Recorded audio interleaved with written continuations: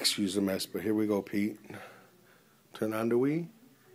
That's the first screen you'll see. Click over to the plus. Click over to backup disk channel. Load that. Once that's up and loaded, it's going to try to boot into the disk. And obviously we don't have a disk in there because we're using the hard drive. But if you wanted to, you can actually get it to copy the disk.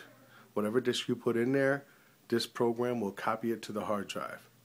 So that's not the key. We're going to wait for this error to disappear, and there you go. One down, right click, click A, mount. And like usual, you'll see that USB stuff and all that fricka stuff. The Alice in Wonderland should be the first thing that pops up. And then scroll over to whatever game you want to choose. Let's go with, let's try Iron Man 2. Region, right, left one, left one, left one, left one. Return to menu. Load Iron Man. Launching game. And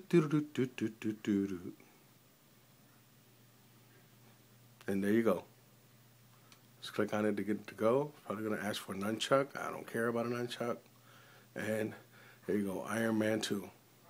Enjoy. Peace out.